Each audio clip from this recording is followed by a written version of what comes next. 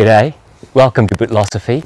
My name is Teck, and I acknowledge the traditional custodians of the lands that I live and work on, the Whadjuk people of the Greater Noongar Nation.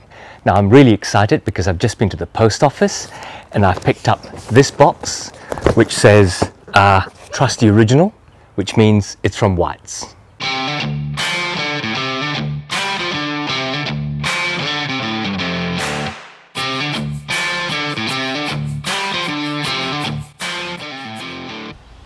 So as I say, I'm really excited because I came back from vacation and this was waiting for me at the post office, and I just went to pick it up this morning. It's a box from Whites. Let's get into it. Let's open her up. Which I imagine is through here.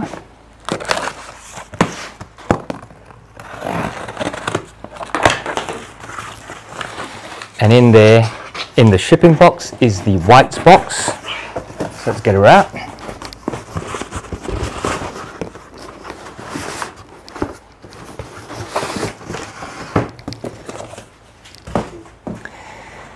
So, Whites box, authentic Whites, handmade boots, Spokane, Washington.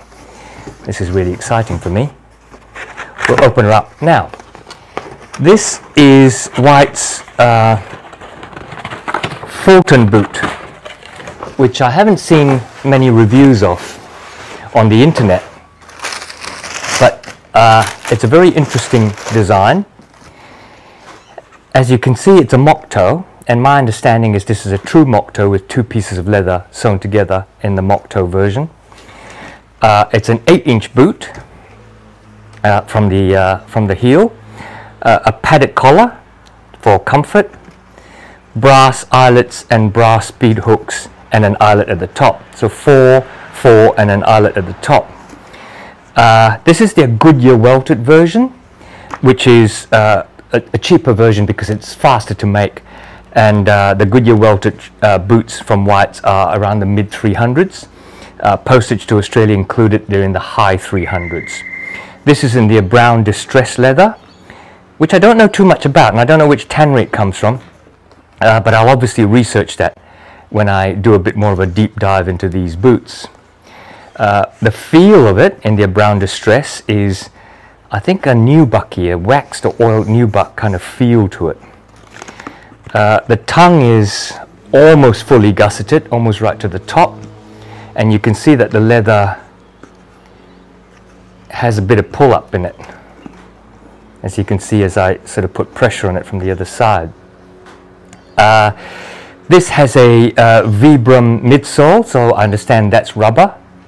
It has a Vibram Honey Lug sole, so should be quite comfortable. And from what I can see from this boot, you know, it's really well made. Triple stitching, 2 rows of double stitching, well stitched along the eyelets, smells beautiful. There's a little recessed pull loop, which is quite good because then it shouldn't be catching on your pants. Reasonably thick and wide tongue. This is made in Spokane, Washington at the headquarters of Whites. And as I say, I haven't really heard or seen too many reviews of these boots. This is the other pair. They've been a little bit crushed in the packing, but again, I don't see any sort of weird things in their stitching.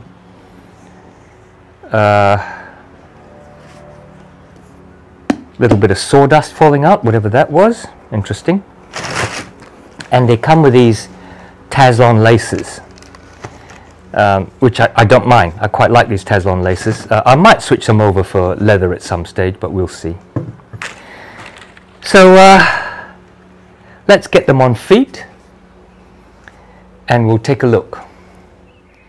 So let's get this pair of Whites Fulton boots on feet with their seemingly crazy long laces. They're Taslon laces. as I say, I haven't seen too many reviews of these boots on the internet or on YouTube, but I really like the look of them because of their Moc-Toe effect, as well as their distressed brown leather.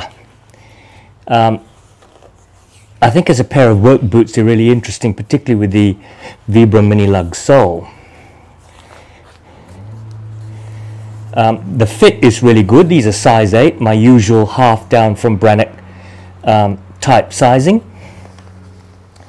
They are 8-inch boots, full grain distressed brown leather, which I think is a kind of oiled nubuck, and White says that it's water resistant leather.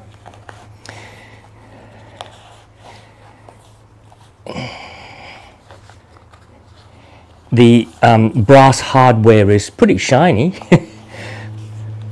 but I think will probably wear really well.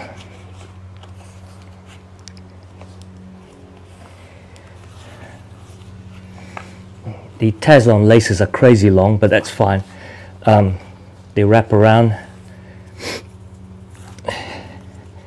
They are Goodyear Welt construction, which means they're machine sewn, not hand sewn. They don't have the famous welt, rolled welt, although they do have a storm welt lip. There's a Vibram rubber full slip midsole and a Vibram Honey Lug Sole. So they look pretty good to me. There's also a composite shank in these rather than a leather shank.